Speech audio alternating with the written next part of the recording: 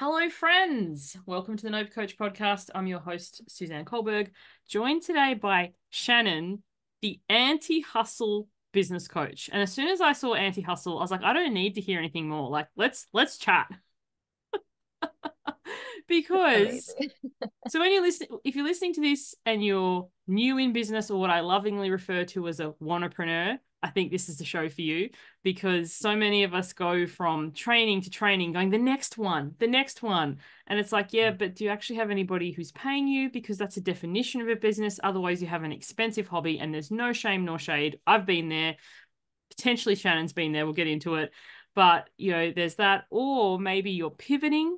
So, when you do a pivot in business, sometimes there can be like a hiatus in the sales department, which is, and then sometimes you're like, oh, maybe this pivot wasn't the right thing, and you're trying to like turn the jumbo jet mid-flight. Not necessarily the best idea. Or maybe you're just burnt out and exhausted. And I don't know how much you know about the origin of the term burnout, Shannon. I ended up on a total tangent today, as I do at times. Apparently, it wasn't even recognized as a diagnosis or a term or something until quite recently. It was just like a slang that kind of got adapted. I thought that was so cool. In terms Is it of, just because it's so normalized? And they're like, oh, that's just part of the process. well, I wonder too if it's just there are some things where, like say a person literally can't get out of bed. They're like lovingly suggest they go and get help with that. But we tend to wear burnout like a badge of honor. Like, this is Mm-hmm. my sixth cup of coffee for the day, and I'm so wired, and I only got 2 hours sleep last night. Oh, look at you go. Like, and we're not Mm. ever pausing to say that could be just as unhealthy as not being able to get out of bed. But because you are like, what is it called? Functional or highly Yeah. functioning, it gets dismissed. It's this like the crux of my work is that like the hyper productivity is so rewarded. And it's unfortunate because hustling works, right? So like it works and you can make a lot of money hustling, and it's also not sustainable, and you're going to lead to burnout, but it's just like this pride, like it's just like a function of capitalism, right? Where it's like the hyper productivity is rewarded, um corporate culture, and being the first one there and the last one to leave, right? Like it's so rewarded. So I feel like it's just like baked into the whole process where they're like, of course we don't have a word for it because this is just what we do. Do you watch Emily in Paris at all? No, I So don't. I'm kind of addicted to that show. Frustrated with it at the moment, but addicted. But basically, she's just gone to Rome and she's gone somewhere for lunch. It's this venue, and they're like, "Oh, it's one of the staff members' birthdays. So there's no work, and we're all going to celebrate the birthday." And she's like, "Oh, so like, which milestone is it?" You're like, "What do you mean?" She's like, "Which milestone birthday?" "Oh no, it's just her birthday today."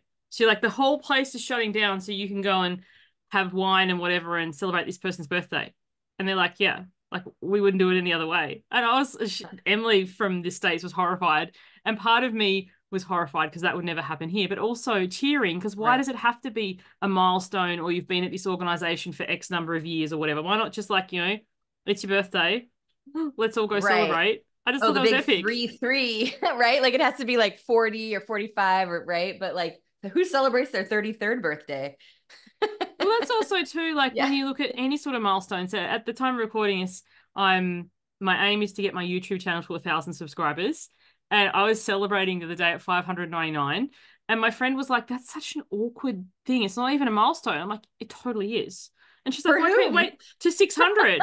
And I was like, "But why? Why does it have to be an even number, or why does it have Yeah, to be after this much time?" And as you said, like hustling and stuff works, but it's yeah. not sustainable. And it makes people think that in order to be successful, this is what I have to put myself through. And Hmm. then what relationship or connection do you have with your family, if any? Because you're always tied to your computer or your phone or your device, or you're checking your notifications or Absolutely. your DMs or whatever. Yeah, absolutely. I mean, what I find too is that oftentimes it happens because people don't know what to even focus on. So they're just doing so much shit that they don't even need to be doing that's not going to move the needle. Like they're fucking around in Canva, and the banner's probably going to suck anyway. Across the Right? branding. Like, Uh-huh. Uh-huh. but at least they have like something to show, or they've been screwing around, right? Like in their website, but they've done nothing to build relationships online. They don't have anybody in their audience. No one gives a shit about their website because they haven't done anything to build their community. But because they can check off a box, or they have something tangible to show, like you can't show DMs of you like posting and trying to, right? But you can show an ugly banner. But also too, and I wonder your thoughts on this, Canva doesn't reject you. Like if I spend all day fucking around in Canva, I have Yes. something to show for it. I feel a sense of achievement, accomplishment because I've done something. Whereas if I go to a networking meeting or if I do a sales call, or if I do a direct outreach and say, hey, Shannon, I've got this new cool offer. You interested? No. Ooh. Hey, Sarah, I've got this new. No. Hey, if it whatever it is, no. There's that the rejection, especially for those of us Right. who are neurospicy. Like when I heard about rejection Yeah. sensitivity, I was like, oh, there's a name for it. Oh my goodness. I thought Right. I was just Oh, weird. no. I mean, and that's a huge part of becoming a successful business owner too, is you have to stop giving a shit and have to let that ego piece completely go, so that you can just keep showing up and showing up. Like any big corporations, like, I don't give a shit if you don't like my hamburgers, because there's plenty of people who do like my hamburgers. So if you don't like my commercial, then don't fucking watch it. Right? But like, I'm going to make more commercials for people who do like my product. And you have that. And that's like a mindset piece. That's a nervous system regulation piece. That's, just like a really big, it's a big problem for neurospicy people, especially, And I to think really be able to show up even when their feelings are hurt. in Right? the Because we're so beginning, sensitive. your pool is quite small, as you said. Yeah. Like nobody Yeah. knows your name and nobody's glad you came. It's the opposite of cheers. But so when you do have people saying, I don't like this, I'm not interested or whatever, it hurts. And also it feels like that's everybody. Whereas when you think of a big Right. brand like Coca-Cola or Oprah Winfrey or Nike or Apple, like I love my iPhone. I'm like an iPhone person through and through. I have a friend who's like, how do you use that bullshit? It's awful. But because there's like how many million people buying Apple, they don't Right. care. But when you Right. start out and your audience is kind of small, you kind of need to like grow that pile of no's Yeah. and then have it be that similar thing like, oh, okay, cool, next. Like it's Right. in, well, that instead of what I do see people do, instead they try and change their offer. They're like, okay, Yeah. so say you say to me, Suzanne, that time doesn't work for me. Oh, what time would work for you? So I'm so guilty of this. Early in my business, I changed the time. Oh, it's too Yeah. expensive. I dropped the price. Oh, I want this. I'd add all these inclusions. And then And then they still say no. or the truth is they didn't know how to say no because I Right. work with people pleasers and Right. overgivers. So like it's kind of, if you are sold on the thing that you're doing and you Mm-hmm. trust that your thing's amazing. And there are going to be Mm-hmm. people who don't like it, aren't interested, doesn't make sense to whatever. Sometimes, as you said, your ugly Canva banner is this, or sometimes a little tweak can make all the difference. Like sometimes you are unclear, but sometimes it's just like you're trying to convince, which is never fun, or you're Right. talking to people who it's not a fit for. Like I'm a sweary Yeah. fairy. If I go to a church, it's unlikely that people are going to work with me. Not always. Some religious people are down for it in general. Or if I Right. go to somewhere where they're all made up and have Chanel and Gucci and whatever, and I'm like, hey, they're like, No. you know. So it's like, where are you hanging out? And also, who are you getting the business advice from? Because the person Right. who's telling you to have this beautiful branding and stuff, chances are that's their business. The person who's like, you need to get on the front page of Google is going to be telling you that because that's their business. And also, what fucking category are you getting on the first page of Google in? Like, I love it when people go, I can get you on the first page of Google. I'm like, yeah, but for what? Like, Yeah, for sure. I'm a number one bestseller on Some Amazon. In what obscure. category? Yeah. Absolutely. Well, what, going back to like, how connected we are and how much our feelings get hurt when somebody says no, right? It's because we have been taught to be employees. We haven't been taught to be entrepreneurs. And so when we work for somebody else, they tell us how valuable our time is, right? They tell us, I'm going to pay you this much an hour. This is going to be your salary. So we don't have to deal with that.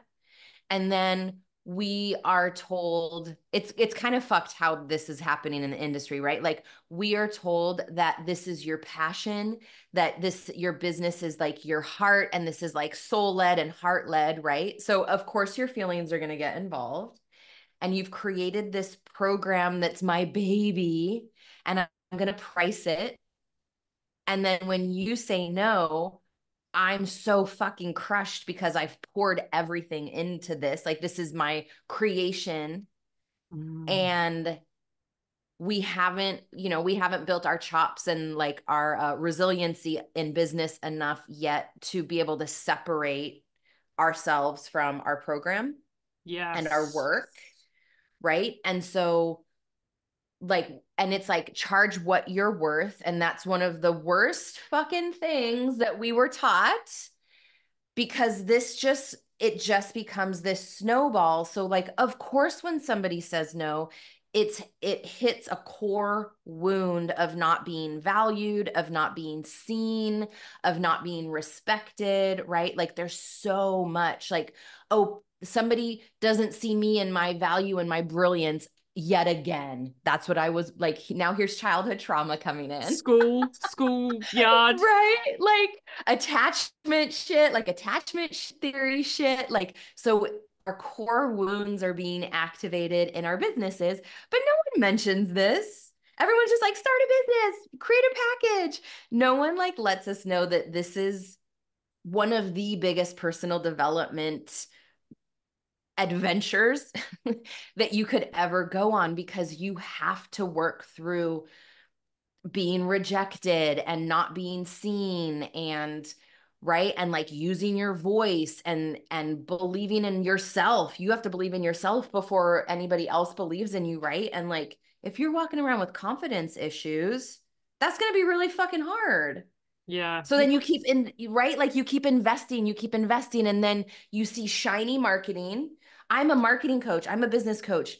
Of course, my marketing is going to pull people in, right? But like, if you're a health coach or a relationship coach, you're never going to have the level of content that I have. But you're so drawn to, and it's so interesting because the shiny, sexy Eiffel Tower, like, of course that we're a capitalist society. Like, of course that draws us in, but that might not be who we actually are. Even like us, like the granola people, like I buy shit off like, this is like a whole Amazon outfit that I'm wearing, right? Like, but like, I'm still, ooh, that's fancy. I don't want any of that, but it's still fancy, right? So it pulls us in. But then we're like investing, over investing.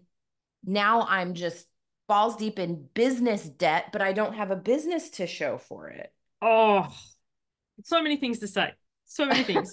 Firstly, I loved the part, and I don't think anyone's ever brought this forward. I'm over 400 episodes into the show, but where we're taught to be employees.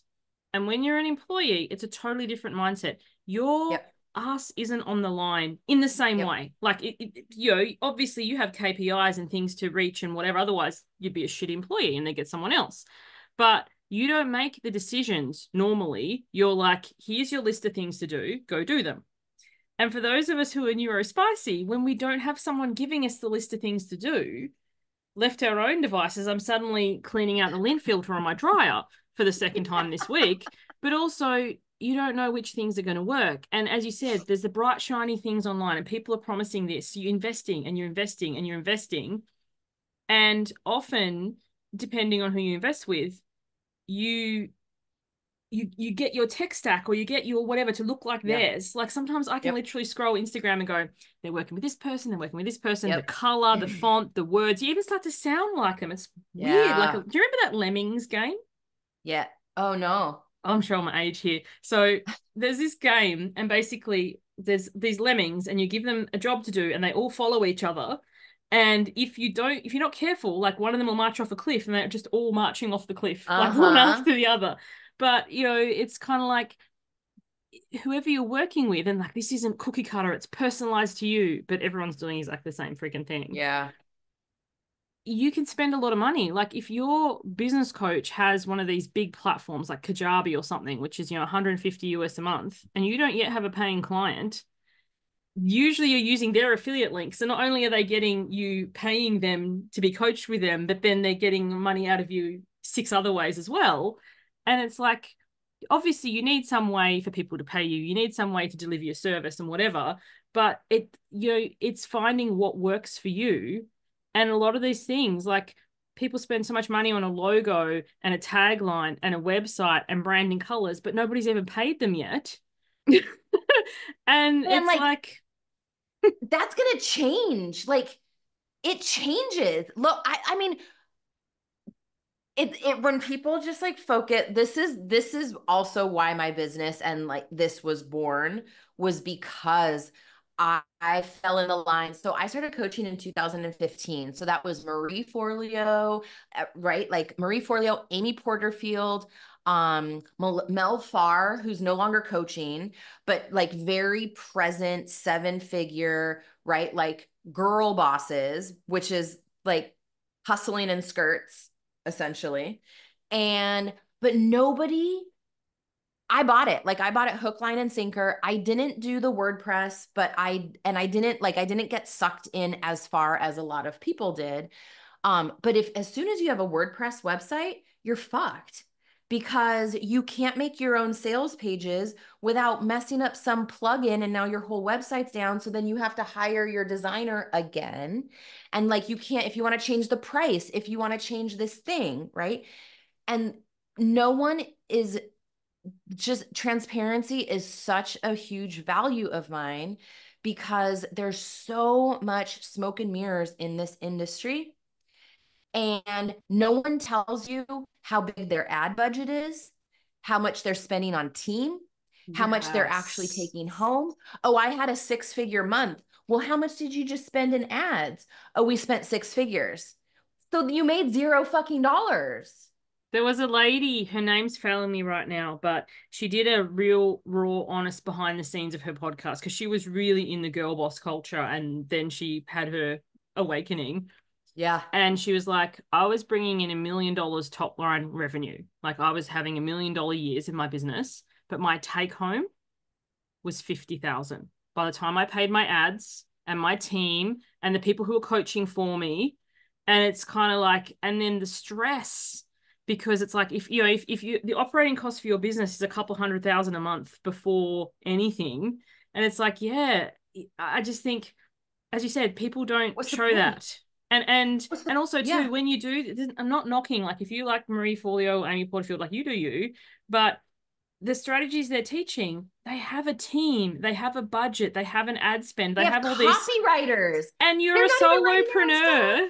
And it's kind of like, Yes. and then sometimes they're like, oh, when you answer the email, say, oh, this is Stacy from the, whatever. And it's like, so you're putting on these different hats, and it's like, and also, is Yeah. that even your dream? Like, I remember Right. when I got into business, I don't know about you, so I'll ask you this question next, but for me, I just wanted to replace the income I was earning in my 9 to 5. Mm. Like, maybe make a little bit more would be nice, but I never wanted this 7-figure empire. Like, no, I don't want to Yeah. have a team. I got into my business. I coach because I enjoy coaching. I don't want to be at the top of this weird pyramid with all these sub coaches under me. And then I'm not actually doing any coaching myself because all I'm doing is managing the CEO and CFO and COO and Yeah. Yeah. I mean, I like back in the day.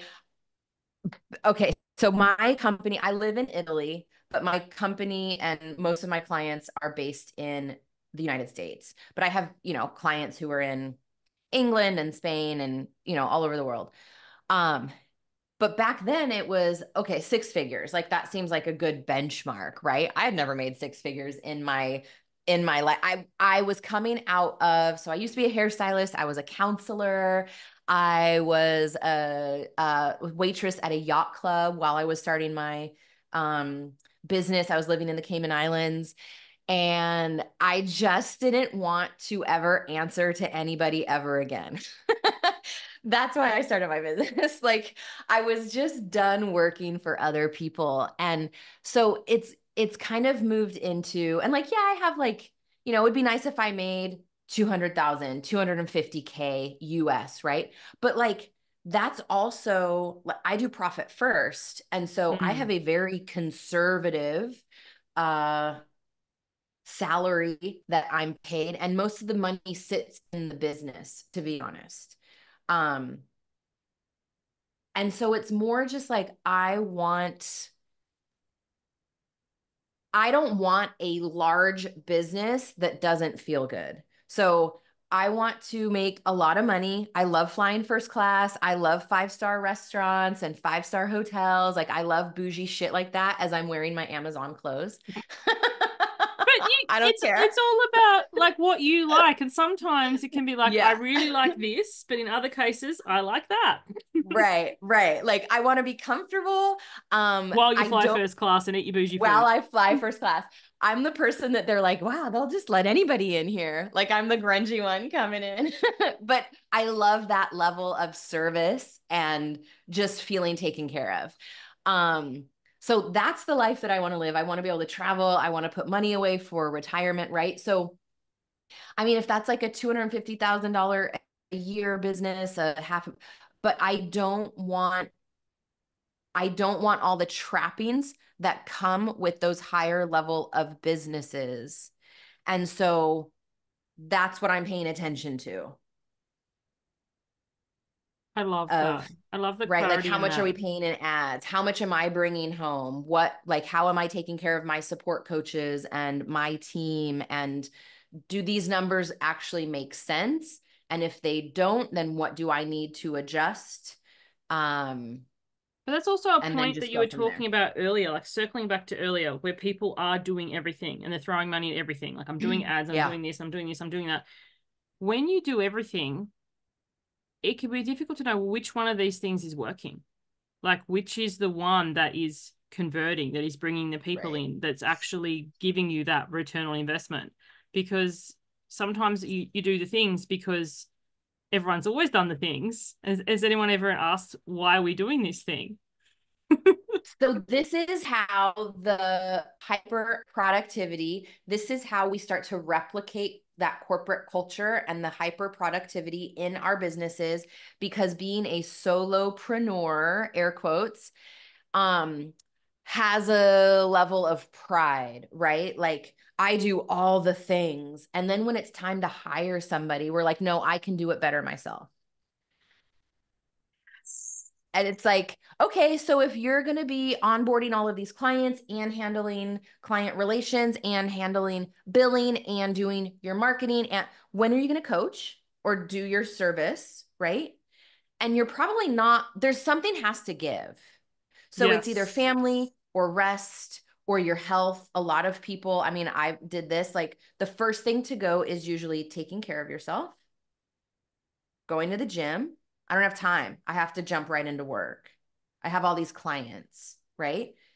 And then you feel like shit. And now here your mental health is affected. Like it's just this huge snowball. And or family. So now your relationship or your kids, right? Or something in your business. People aren't getting served at the level that you've promised. And so now they're unhappy. So like something has to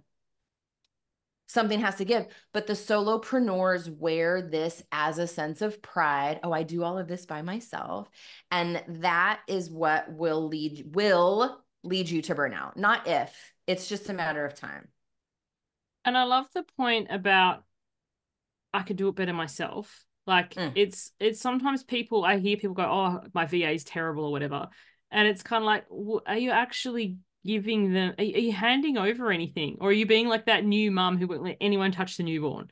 The And then you're helicopter. complaining that nobody Yeah. helps. You're a helicopter mum to your business. Right, right, And right, it's kind of right. like, to hire someone to whichever area you want support in. And and knowing, like, there's a level of knowing, so you know you're not being taken for a ride, because sometimes, you know, you Yeah. hire someone who's like Yeah. charging you the earth, and then you look at what they're doing, you're like, that you The know, fuck am I paying you for? exactly. There are moments of that, but there are Right. also times where you just like, do you need to know? Like the person who helps me with my website always makes me loom videos. I love her. I love her dearly, because she's like, if I'm ever busy or not around or something happens or I'm hit by a bus, then you know what to do. I'm thinking, I'm never going to watch these loom videos, like, you know. But if I am ever stuck, it's good to know, and I do appreciate it. And I do have this system. So if, you know, she did leave or we didn't work together, whatever, like I do appreciate that. But it's just kind of like, I hire you because I don't know how to do this, nor do I want to. Right. Well, so this goes right back to that conversation of we are taught to be employees. And so these are next level business problems that no one's taught. Like this is one thing that, you know, we talk about in my mastermind as people are moving from solopreneur into like stepping into that CEO role, because if you're taught how to be an employee, there's like the elite few, right, who then move into management. But a lot of people don't want to fucking be managers. Like a lot of people are like, oh, I'd prefer to be an employee, but then they go start their own businesses. Yes. Right. And so they never received the management training, which we're not taught. And I feel like it's for a reason, because they want more I don't mind employees. if the cat comes on camera. It's most welcome. Oh, he's trying to get outside. Oh, okay. Yeah. If you're listening to the Um, podcast, not watching on YouTube, Shannon's cats are, you know, around, and I love animals. All animals welcome on my show. he'll start scratching the window. So I was trying to get it before I did that. Yeah, so we don't know how to manage our own teams. So we're not going to be able to tell them what I mean, I struggled with this. I was a horrible fucking boss. I really had to learn how to um, get what was in my brain out to the person, let them actually do their job. If this is what they do, I hope that I've hired somebody who actually does this better than I do. And so I have to step back, right? And trust that. I have to trust that I've hired well. I have to trust that it's hard. Like it is a whole mindset process to trust somebody with your baby, right? I just wish that we would like not make this so personal. Like our business is like, it's just a fucking business, right? Like we're marketing, we're selling. Here's a product. Here's an idea I had. Let's see if people want it, versus like, oh, this is my heart and my soul, like poured into my work. It just creates such a Enmeshment. clusterfuck. It's a weird Absolutely. kind of enmeshment, because there's kind of like, and also too, what's the word? There's a name for it. Parasocial relationships. Like, because Yeah. you follow Yeah. someone online or you listen to their podcast or you watch their videos and you kind of think you Yes. know them. And it's like, Makes yeah, things weird. you know, people know the Nope Coach, but they don't know Right. Suzanne. So, Yeah. Yeah. and Yeah. I do say on the show, I'm socially awkward. I'm very introverted. I'm very different in person. And when people meet me, they're like, holy fuck. I'm like, I warned you. Like, I wear my earbuds. I don't make eye contact. I really don't like to be out and about. Like, Totally. it's so funny. But you get to an idea of people. But I think also, too, depending on the container of coaching and stuff, there's weird love bombing, and, you know, like there's all sorts of weirdness coming into the industry. But as you said, when your business is your baby, that's not healthy for anyone, because like if someone says one of my actual kids, like my human kids, is ugly or whatever, like I'd be like, let's go. So someone says about your business and you're making a business, of course you're going to have feelings, you know, Right. because you're protective. You're protective Yeah. of, you know, but if you're just like, hey, hold it lightly, like I'm going to fumble fuck my way forward and see if this got legs, rather Yeah. than like I launch things very leanly. I put it out there. I have like a Google Doc. Is anyone actually going to buy this before I do the sales page, the copy, the words, the photos, and whatever? And I had a friend recently, love her dearly. She spent a better part of 20 grand creating this whole platform, membership, this and that and the other, launched it and had like two people join. And I was like, Mhm. you know, all that money, all that time, like money, you can get money back, but time you never Comes with can. And it's like, does this thing even fly? Do people actually even want this? And who are you polling? Because people will be like, oh yeah, that sounds great, I love it. But are they actually, here's my payment? Right, great. Put a deposit down and we'll get this going. Yeah. Like, And I how think much do also you love too, it? viability too. Like if you're running something, I need this many. Like I need 10 or I need 20 or Yeah. I need 6. Otherwise it's not viable. Because I think sometimes that too, it's like, yeah, there's so many areas we can go with this. But Yeah. back into the anti-hustle thing, if anyone's listening to this and it's like, okay, I'm hearing you. I do kind of procrastinate Canva, and I'm not actually even really good at Canva.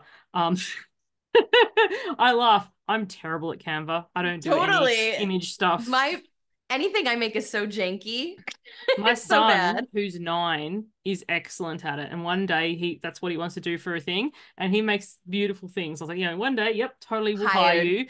And it's so Yeah. funny too, because he does a few custom things for people and they're trying to like haggle him on price. And I'm like, no, mates rates. So you say normally $50, but for you, 100. I was like, you double it. Anyway, back to the question I was going to ask. If people are like, okay, I am guilty of this, where would you suggest they start with knowing what thing to Mm, focus in on?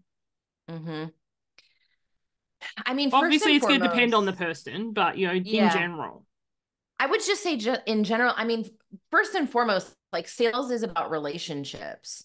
So if you're not focusing on building relationships with people, and that's not a primary function of your business, whether that is building a referral network, showing up on social media, getting people in the DMs, inviting people into conversations, having freebies where you're getting people into your funnel so that you can nurture them off of social media. If that's not like a primary thing that you're focusing on, then that needs to shift, because sales are all about the relationships. And I would say, even right now, I mean, this is something that I've been talking to lots of coaches about. The industry is really changing in terms of sales, in terms of launching. People got really fucking burned, right? There was like a boom in 2020. I mean, my business blew up in 2020, 2021. I more than doubled my revenue, right, in a year, 2 years. Things have leveled back out, if not dropped back down. Like, so many people are not where they were last year. I think people have smartened up in terms of they just have more discernment. They're watching these like fancy marketers and they're questioning, right? Like, are you actually going to deliver? Or do you actually have what I need?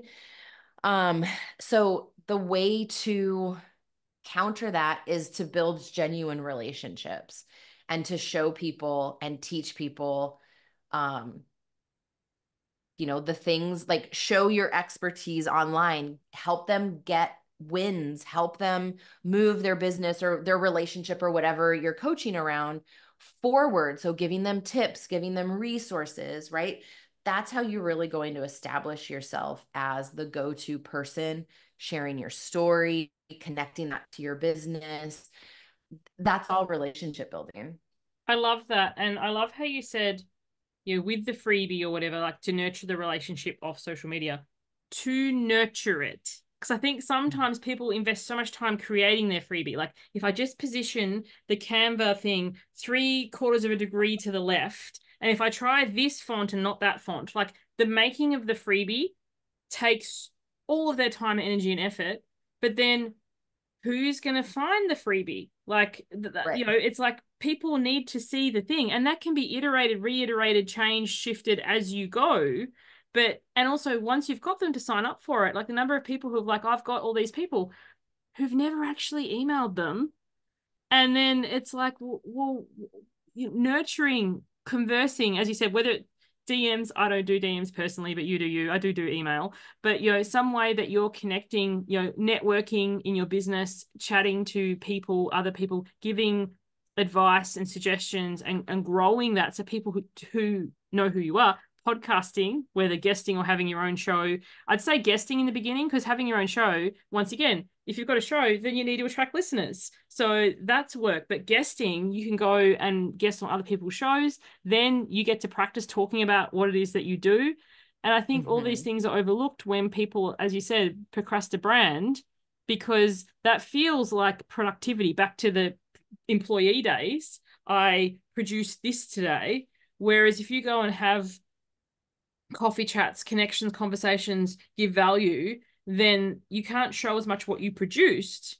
But then the other thing with entrepreneurship, how it's different to business, employment, is employees, you get the steady check regardless. Whereas entrepreneurship, there can be nothing, and then there can be this big feast. I did all that work and there's nothing, right? And I mean, this is where mindset work comes in. One of the huge things that, you know, I talk to my clients about is brags and celebrating, and like celebrate everything. Did you send out an email? Did you put up a post? Did you engage with people? Did you, right? Because we stop giving ourselves credit for the things that'll actually move our business forward. And so whether you're writing this in your journal every day, you're keeping a log. One of the things that I've done is also just like keep a log of what I've been doing throughout the day. So I can see where I see where I ping pong around and fuck around a lot, but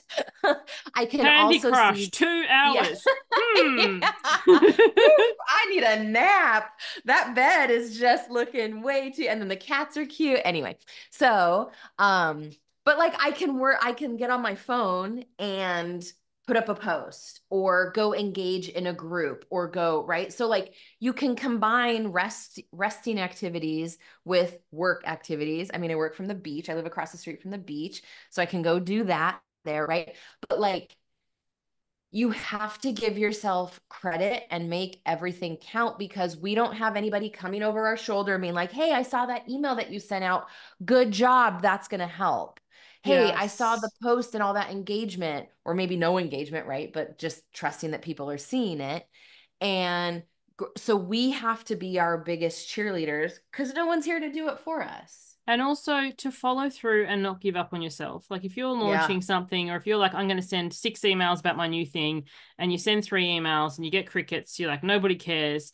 You never know. Like they talk about data and touch points and how many times people need to see something. It's funny. There's these hot pink Skechers shoes that I've seen for I like the last year, and I keep seeing them, and I walk past the store and I'm like, oh, I'm going to get those one day. Anyway, the other day, they're on special. I was like, today's the day. So I go in there, and you have my freaking size, did they? So then I was like, that's okay. I'm going to find them online. But, but it's all to say, like, you never know. Yeah. And when you quit on yourself, oh, it didn't happen instantly. And I think that's the other thing when we see online, the overnight success that's 20 years in the making. Like, we don't see that. I talk about this all the time. Like I'm really into fitness too, and like going to the gym. And I've talked about this on my podcast, but like the parallels between fitness and business are 100%. just plentiful. I had so much to say. I had 2 episodes about it. You could have a whole show literally just dedicated to that. Because you think about it, you go to the gym, you see the really fit people like bicep curling these huge weights. You can't even get off the rack. And then you're like, oh, I'm just not supposed to be fit. I'm going to go and eat chips. Like, no. One thing that I've been doing, which is, it was more for like humor, but like for me, accountability is huge. So I track I have an app and I track my workouts, and I was like, I'm just going to share these in my stories just for like my own accountability. Right. But then people are messaging me, thank you so much for sharing this. Like I've been getting out and doing more, and going and working out. But one thing that I've been doing is taking pictures of, so I've been getting off the internet like bodybuilding poses. And then I've been doing those poses in the locker room. Let me tell you, like full body flexing. You can't see anything. There's no muscle definition. We highly overestimate ourselves and underestimate ourselves. And so these are elite athletes, right? Who are oiled up. They are dehydrated. That's why their muscles during show prep, right? So that's why their muscles and like you can see literally everything. I've been working out consistently for like, I don't know, 18 months or, maybe like a year. For me to think that I could even flex like this person who literally sleeps, eats, breathe, like that's their job is this show prep is fucking ridiculous. It's ridiculous, right?